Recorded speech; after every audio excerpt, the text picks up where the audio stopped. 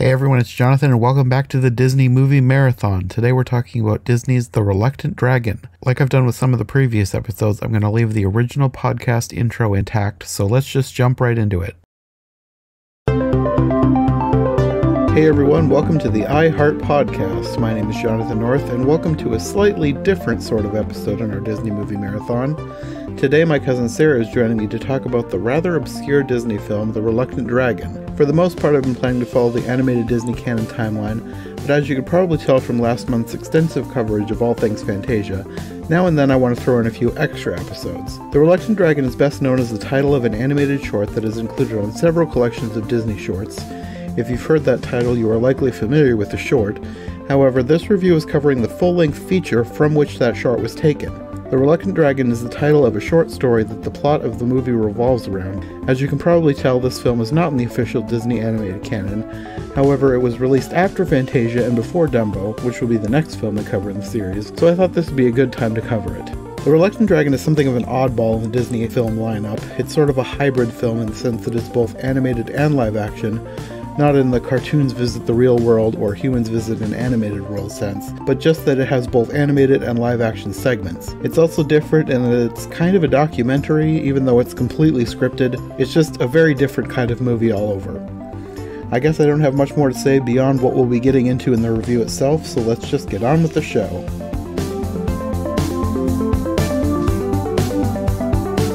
Hey everyone, welcome back to the Disney Movie Marathon. Today we're going to be interrupting the main Disney canon to talk about a live-action animation hybrid, not in the same way that, like, Mary Poppins is a live-action animation hybrid.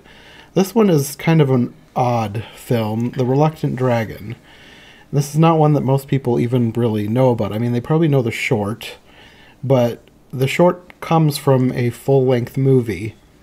Which I feel could be described as a studio tour. Yeah, it's sort of a documentary in a way, but very fictionalized. And the animation is much better than the live action parts. Which is probably why The Reluctant Dragon is usually released in compilations of other cartoons instead of in this full-length movie. Honestly, The Reluctant Dragon is suitable for kids, and the live action part has a lot that's geared towards adult 1940s secular sense of humor. It's just a weird movie, but we'll get into it. The guy that this is about is somebody named Robert Benchley, who I guess was a radio comedian back in the day. I've never heard of him. His wife, who I don't know if that's his actual wife. I looked it up. She's not. I recognized her. She played Mrs. Chumley from Harvey. So if you look at her and you're like, I know that lady, it might be because of that, if you watch old movies. So she's trying to get him to go to Disney with the book The Reluctant Dragon because she thinks it'll make a great animated movie. And my question is, what gives them the right to sell this book to Walt Disney? Because they didn't write it. They just own a copy of this book. So why is it that they have to be the ones to go to Walt Disney and sell them the rights? Because why do they have the rights? I don't know how much I thought about that. I think I was more fixated on the fact that she is a dominating woman and he acts like a child. Yeah. Like, he's shooting little toy ducks at the beginning. He's playing in the swimming pool. Like, maybe she wouldn't treat him like a child if he didn't act like one. Like, they're both a little bit messed up. And I think it's supposed to be funny. Yeah. But it's one of those things where it's 1940s humor that doesn't seem to translate that well to 2019. I take issue. I think there are still people who think that type of thing is funny. But I think that adults should act like adults and treat each other with kindness and respect. Yeah. And they didn't seem to do that at all. So it was a great marriage. Yeah. Thankfully, a great it wasn't fake real. marriage. Thankfully, it wasn't real. So anyway, they go to Walt Disney Studios, and for some reason they're able to easily get in. He's trying to get out of it the whole way for some reason. He doesn't want to go. I think maybe it's supposed to be funny, but if somebody was taking you through Disney Studios and giving you a verbal tour while walking you through, why do you treat that guy like you want to get away from him? Yeah, I don't know. Like, what is your IQ? And I guess that's just supposed to be funny. And the tour guide they act like he's, like, somebody calls him Poison, and I'm like, you're a bully. Yeah, basically. And at this point, but it's supposed to be funny, you know? I didn't find it funny. At this point, his wife is gone. She went to go shopping, which is probably also supposed to be funny. She abandons him there to go shopping. Yeah. So he's having a horrible time at Walt Disney Studios for some reason. And he keeps escaping from the tour guide. And maybe he just wants to go have fun by himself in Walt Disney Studios, like he's 5 or something. Well, it could be. He kind of gets an accidental tour because he keeps running around all these places, dodging the tour guide and finding these people. Which they did on purpose to show what the different departments were doing. I just feel like they could have written a better story to get all these points across. Yeah. Make a better, more likable character. Yeah, I think maybe you were having some similar feelings that I was about the live art class. Yes, he's like creeping around a life drawing class, acting like a peeping Tom, like trying to spy in and see who's getting drawn. I get to complain now. I love vintage things. One of the best things about this is just getting to see all of the vintage clothes and hairstyles and everything. Mm-hmm. That's probably that might be my favorite thing about the live action thing. Just seeing the look and the times. But the problem with kind of the 1940s, 50s, probably other decades too, is that they think that it's funny to joke about a married man looking and acting wolfishly towards an unmarried single woman. Mm-hmm. And it's so disrespectful to the commitment of marriage and to their wives. And everybody's just supposed to, haha, whatever, it's not serious, but it is serious. If you've committed your life to somebody, you should honor that person. And I've seen it not just in this. There's just this whole wolfish thing of that era that's supposed to be funny and acceptable. Mm-hmm. And it's not okay for either party. Like, if you love somebody and you vowed that, you need to honor them. and with this, it's supposed to, he basically wants to go and see a naked woman, and that's supposed to be funny, but he's acting like he's trying to act like that's not what he's trying to do, and he kind of gets caught in it. It turns out to be an elephant, thankfully. But then that led to another weird scene where he's making fun of the elephant for some reason. Which I also didn't appreciate, because I view elephants as one of the most endearing, intelligent creatures on the face of the planet. So, and he's talking about how stupid they are. And which was also supposed to be funny because somebody drew him as an elephant. And it was just also the humor of the times that, like, old humor can be hilarious or it can be, I don't know, tacky, outdated, and just plain wrong. It's definitely tacky and outdated, and in some cases just plain wrong. Yeah, and you could tell the elephant was not always the model for that class, like one or more pieces of artwork. So they definitely got the point along. Like, if you're an adult, you get what's going on. Maybe if you're 5, maybe if you're lucky, you'll miss it. But yeah, one of the instances where you can tell they were gearing the humor towards adults and not towards children. It was just a weird, cringy scene.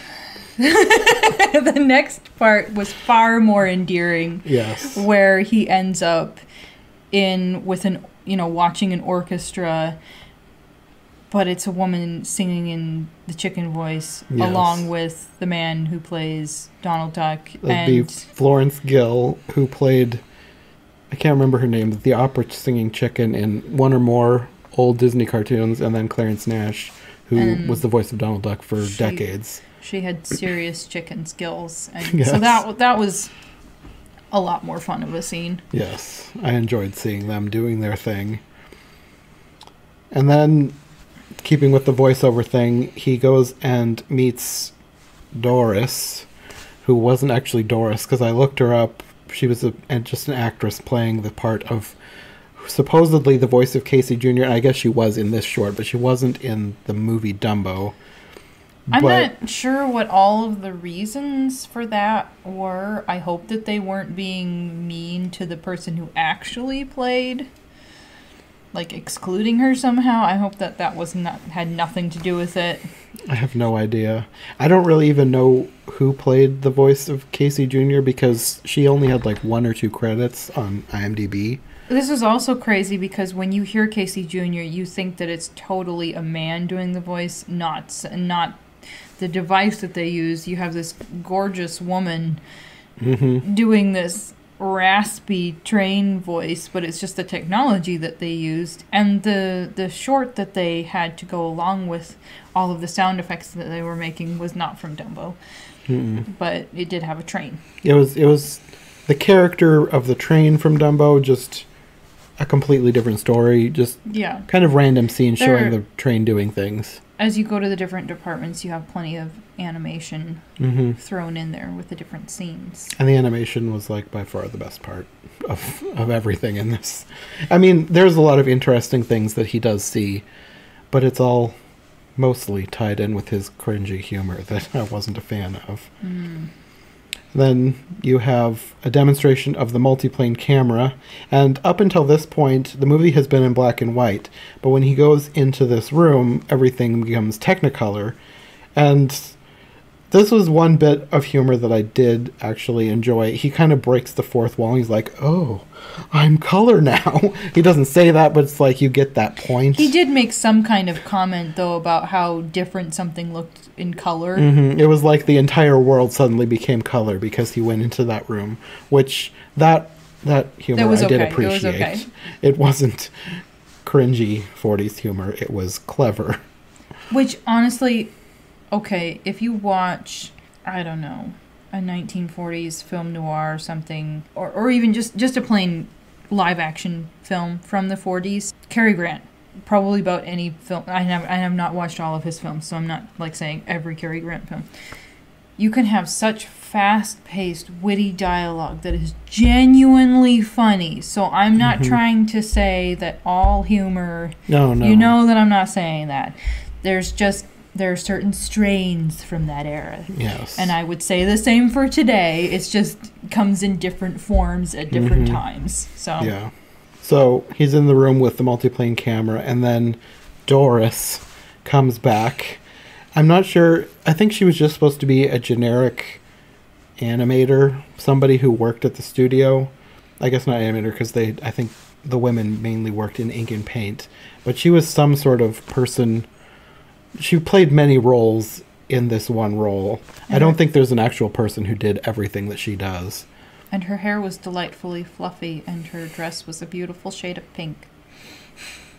Yeah, I think they wanted her there for eye candy. Yeah, you get that impression because she's holding up a picture of Bambi that's clear all around Bambi, and then she's talking about how she's going to go put it against the background where it belongs, and he likes the background that it already has. Yeah, because she was behind it. You're married, Benchley. Anyway. Yeah, there were some cute little scenes in here where she's like showing off the animation. Donald Duck comes to life, Bambi comes to life. And it was interesting to see the camera being used. Yeah, I did enjoy when he went up high and looked through. Mm-hmm. One of my favorite parts, I would say, was when they went to the department where all the colors Yes, that was really were interesting. being made. They had all the ladies in their scientific outfits. It's a total lab. Mixing. Yeah, it was really cool. And just showing all of the different shades seems like something that my family would enjoy. Yeah, this is another instance where, like, if it weren't for all the cringy humor that was laced throughout, this would be, like, really good. This is really interesting. I liked this kind of thing. It gives you insight into what was happening, because I didn't realize that there was such in-depth color mixing, color making, and then with the cart going by and somebody picking off the exact shade that they needed for what they were working on. Yeah. It was educational. Yes. And then you move on from ink and paint to the maquette. Here we get more cringy humor because Benchley is way too interested in a topless centaurette. I'm assuming from Fantasia, even though I didn't recognize the character. She would have been the one that was taken out. She would have been the servant, remember? Oh, maybe. Because she was black with a zebra body. Well, they did have some zebra-bodied characters in there, but this one looked different. Well, I bet she was the one that was taken out. I know the one that was taken out was like a really racist character. Oh, okay. This one wasn't quite that. Yeah, I still didn't recognize her. I think maybe I remember the face being different now that you mention it. Either way. Which I didn't pay as much attention to the centaurettes when we watched it because I'm not excited about topless women. I don't care if they have horse bodies and if they're missing some detail. I don't like it.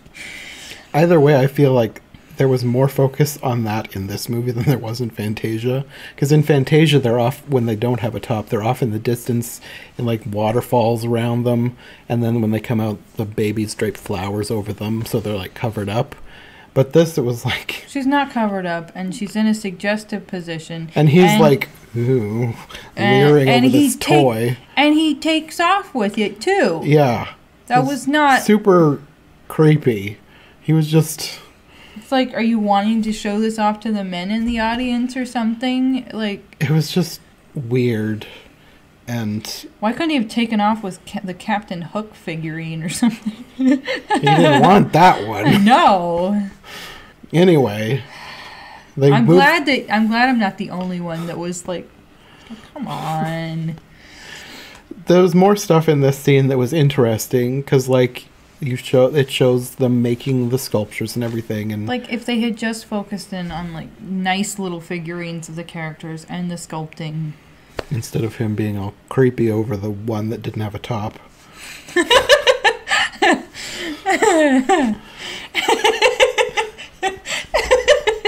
Okay. Yeah, and he certainly didn't need to take off with it. Yeah, it's just... Yeah. It was weird. I liked seeing them make the sculptures, but it's just another instance of his creepy humor kind of putting a damper on the scene. He does get to keep, like, a sculpture of his head. He wanders off with that. Like, he's collecting all of these different things as he's going along, I think. But he couldn't be satisfied with that.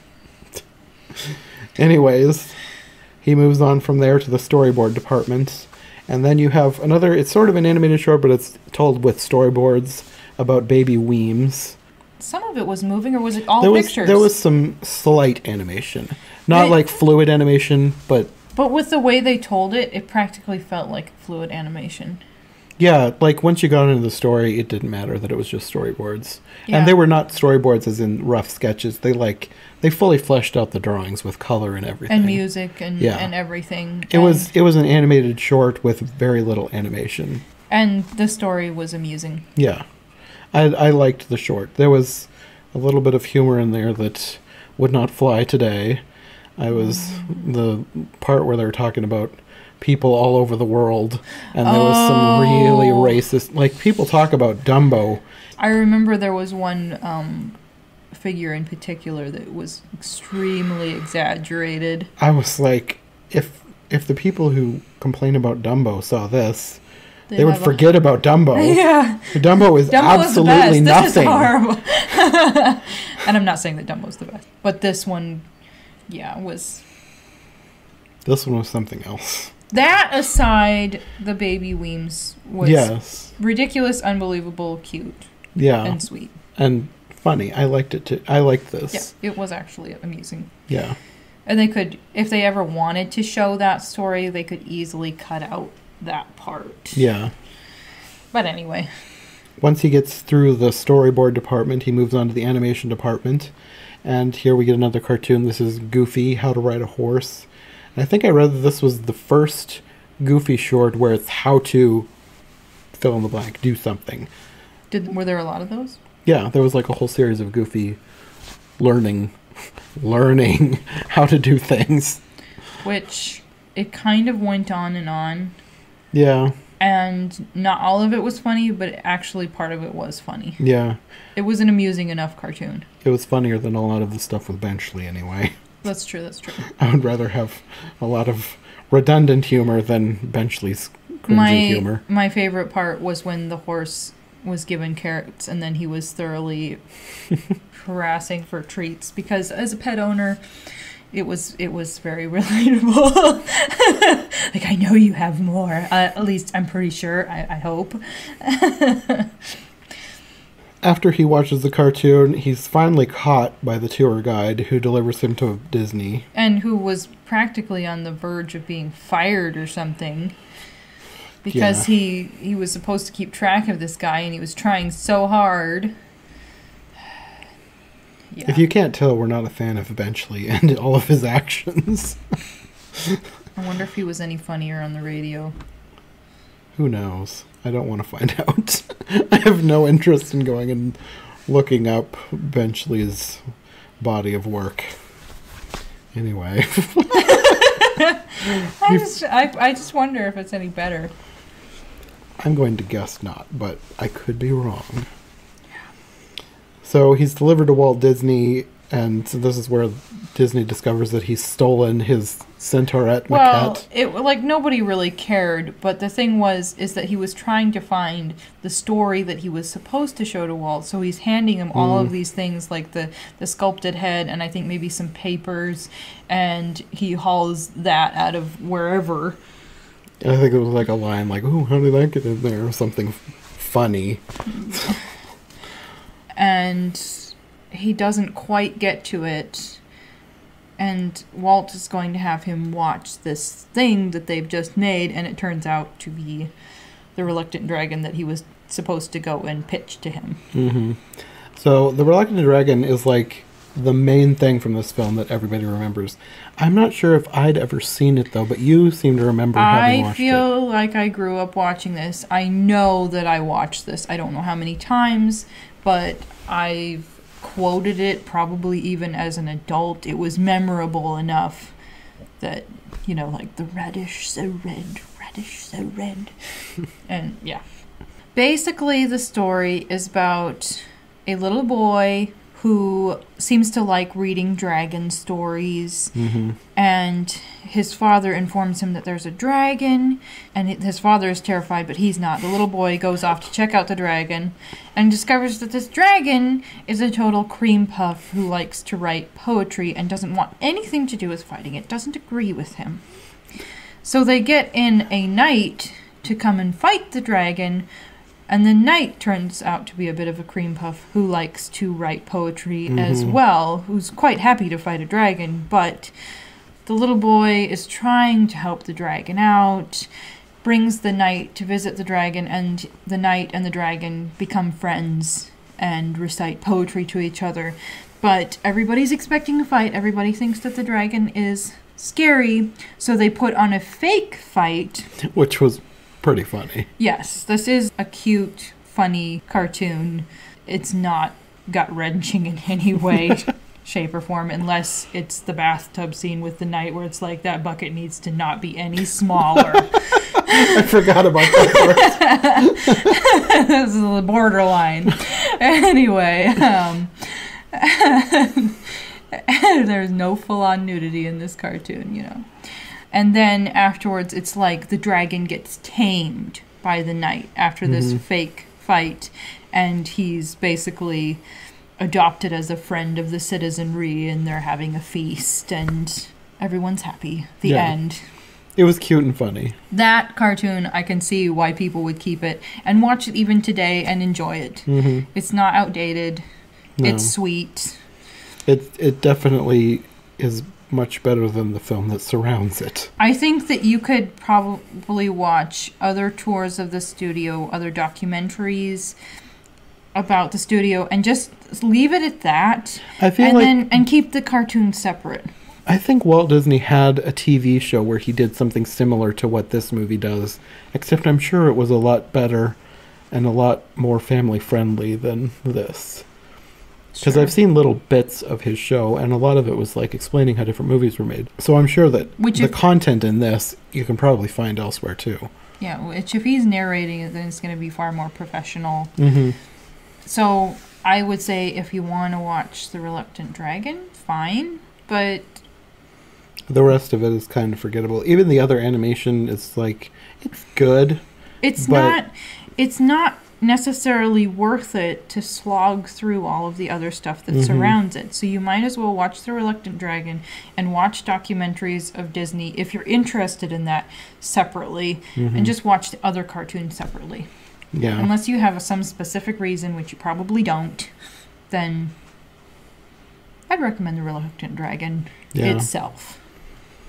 So then after the cartoon ends, he leaves, and for some reason his wife is berating him for being too slow.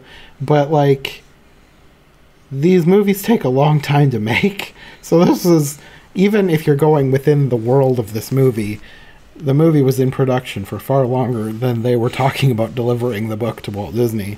So she shouldn't have any beef with him, but then that wouldn't be within her nagging wife character. That they gave to her. So she's nagging him, and he's just, like, sitting across from her all grumpy, and then he, like, yells at her in Donald Duck's voice for some reason, like, "Oh, phooey," something like that, which is supposed to be hilarious, and then that's the end of the movie. I had already forgotten about the end of it. You're bringing it back. So. Yeah, it was forgettable, if you're lucky. The boring parts were forgettable, and the parts you want to be forgettable aren't forgettable. yeah. Something like that.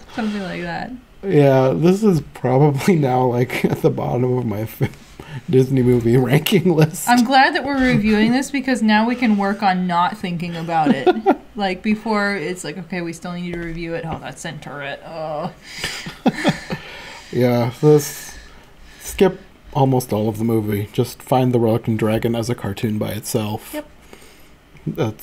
That's all you really need to watch. Get your warm fuzzies. The end. Yeah. Okay, I guess that's going to be all for this episode. I think we recorded them out of order, but I think Dumbo is going to be next. So that'll be in a week or two, probably. I don't know how long I'm going to stretch these out, but Dumbo will be next. And after that, we'll get to Bambi. Oh, boy. We've been talking about that one. I gave her my book to read. I'll probably like the movie more than... I haven't read the book. I have heard synopsis of the book. The weird thing is, I haven't read that book in years. I read it when I was a kid. I loved it when I was a kid. But It's not a kid's book. And, like, I remember reading it and being horrified. But you loved it. Yes. I mean, I wasn't horrified by the whole thing, but there were scenes in it that was like... like, things that I'd... And you want me to read this?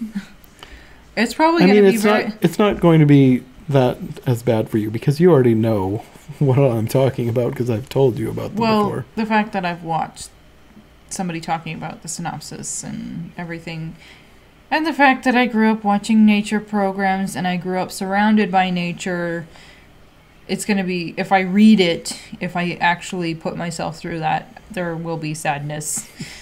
But, yeah, I'm more prepared for it than I would have been, probably.